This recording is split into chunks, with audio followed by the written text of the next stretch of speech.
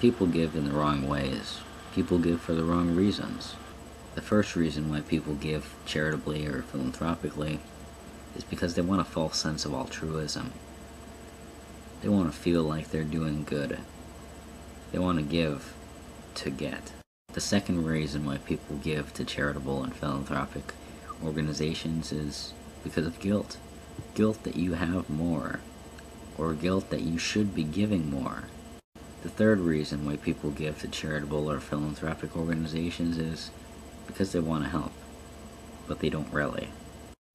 If you really wanted to help somebody out with a rare genetic disease or anything else, is buying a ribbon sticker to put on your car or buying a bracelet for a few dollars and donating to a charity organization, is that really the best way you can do? Is that the best you can manage? Why don't you sign up to be an organ donor and stop lying to yourself about how much you care? You may have seen homeless people on the street before. If you really cared, would you only give them your spare change, or would you actually help them? Oh, you can't help them because you have your own life, that's right. Well, apparently we all have our own lives and nobody helps anybody. Is that really the best you can do? Is that the kind of world that anybody wants to live in? People complain all the time about the world going to shit.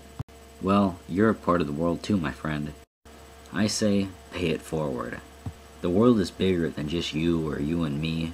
If you want a better world, start making it. The best people to help are the people that are ready to change but just need a little encouragement. It could be financial, it could be emotional. They're ready. We all need somebody.